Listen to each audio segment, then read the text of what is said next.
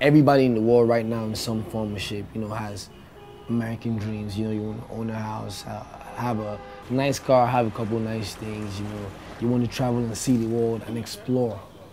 For the most part, dreams like that. You know, I love to explore, see the world, have a few nice things. You know, be able to own my home, own some cars and stuff like that. You know, then African principles are all the things I see around me or I saw around me growing up. Like I said, the struggle. People always having that strong faith that tomorrow will be better than today. You know, like we always look forward to the next day and, you know, work hard today knowing that tomorrow would be better than it was today. So, you know, that hope, faith, also people just have this, you know, they have this genuine happiness. They might not have a lot. You know, you might go to some places, you know, people are living in wooden shacks, you know, they don't have a car, they don't have much, but they still find a way to be happy. Humility before honor, that's something I read in the Bible, but it's also very prevalent out here. You know, like humility always gets you far. So these are the principles that, you know, I've learned from growing up in Nigeria and I've taken everywhere with me. You know, like be humble, work hard, and believe, you know, tomorrow is always gonna be better than today as long as you work hard today.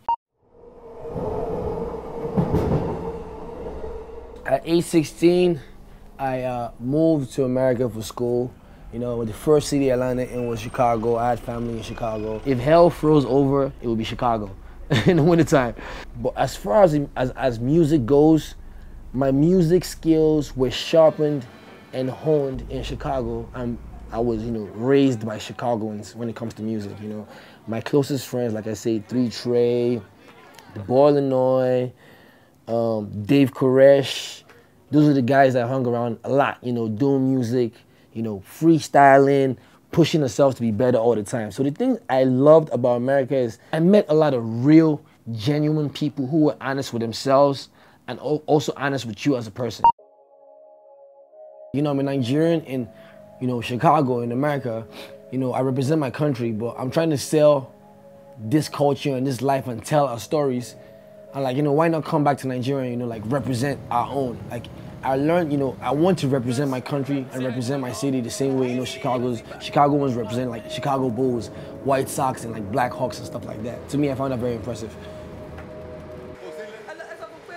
So like, learning and seeing and experiencing all these things, you know, come back home, I want to brand Nigerian culture and, you know, show the world a side of my country, my city, and my culture that they haven't seen. You know, the resilience of people, the hard work, people's will to, you know, go through some of the most difficult situations in life, just, you know, survive.